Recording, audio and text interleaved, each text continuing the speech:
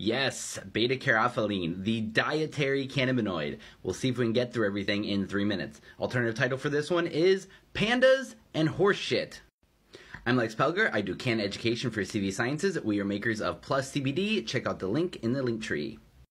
Beta-caryophyllene is the most unique of the terpenes because it is the only terpene to bind to a cannabinoid receptor. It binds to the CB2 receptor that is on every organ of our bodies and is closely related to the immune system. This helps to explain the host of benefits that we see below, and the FDA has given it GRAS status, generally regarded as safe, and is approved as a food additive you can just put into any food.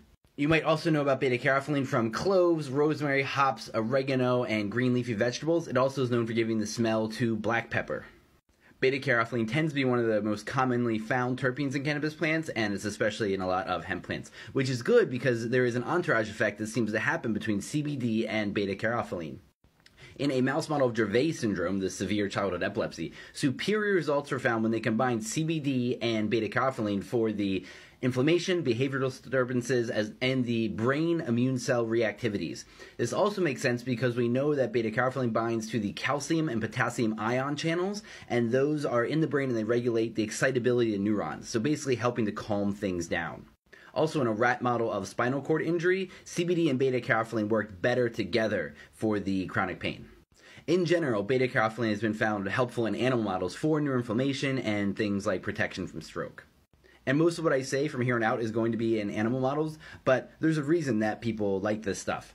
For instance, in elderly mice who underwent an operation, oral beta-caryophyllene lessened their neuroinflammation dramatically. Help has been shown for anxiety and depression as well as substance use disorders, and in women it has actually been studied for food addiction.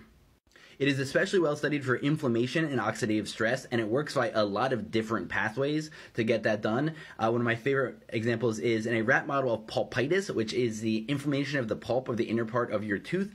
Beta-caryophyllene reduced orofacial sensitivity and inflammatory markers. It's been found to lower pain via the opioid receptors, including neuropathic pain, which is especially hard to treat. On the skin, it's demonstrated improved wound healing, and in bones, improved density and volume.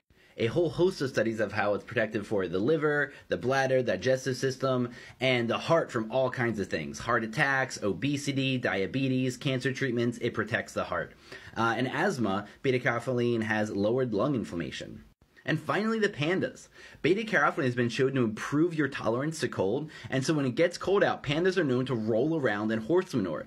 And horse manure is very high in beta-caryophyllene, so they might be doing this to protect themselves from the cold. So if you can't trust the pandas, who can you trust?